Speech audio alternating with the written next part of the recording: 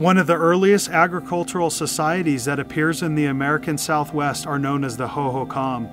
Although much debate still occurs amongst scholars about their early origins and migration patterns, it is our belief the Hohokam were in fact migrants from Mesoamerica.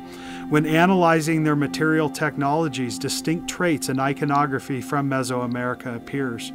These items and cultural practices include the use of scarlet macaws, iron pyrite mirrors, shell jewelry that is identical to styles found in ancient Mexico, ball courts, platform mounds, copper bells, incensarios, rubber and stone balls, turquoise mosaics, effigy palettes, and much more.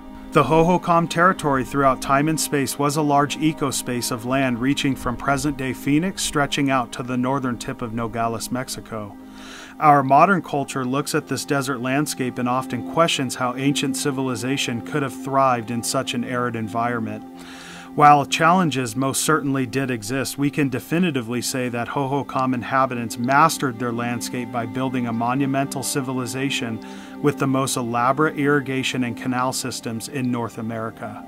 After many years of working and piecing together a complex puzzle, archaeology has created a timeline for Hohokam civilization. While excavations at large sites such as Snaketown and Pueblo Grande assist with the Hohokam timeline, observing diagnostic patterns and ceramic sequences plays a pivotal role as well. The Hohokam millennium is split up into two sequences of time known as the pre-classic and classic periods. Within each period, more definitive phases exist, where we see shifts in decorated ceramics, cultural practices, and to some degree, later religious ideology. Around 8050 to 300, we see the first distinctive traits of Hohokam civilization appear in the archaeological record. During this time, the production of redware ceramics and shell begins to increase while irrigation systems continue to expand. By 700, the Snaketown phase begins, where low platform mounds, red-on-buff pottery, and cremation burials were common cultural practices. From 750 to 900, artistic complexity and Hohokam civilization flourishes. An increase of Mesoamerican traits become common during this time, where ideas from southern groups become widely accepted amongst Hohokam people. Exotic goods are imported, elaborate life forms are painted on red-on-buff ceramics, elaborate motifs are carved into shell and stone palettes, and the use of ball courts brings people together.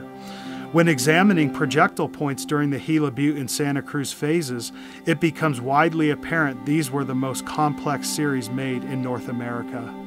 From 900 to 1150 in the Zacatón and Santan phases, open marketplaces became popular while keeping cultural influences and ideas alive and well. The mass production and wide distribution of red-on-buff ceramics hit its apex.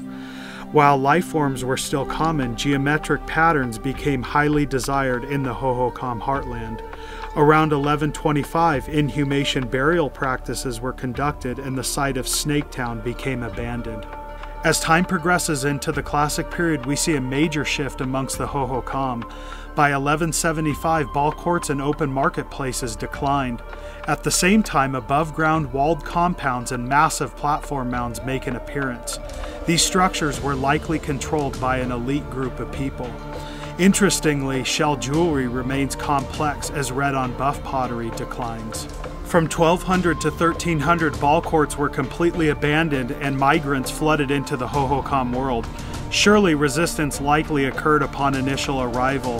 However, as the Salado religious belief system expanded, Hohokam people began to embrace its worldview.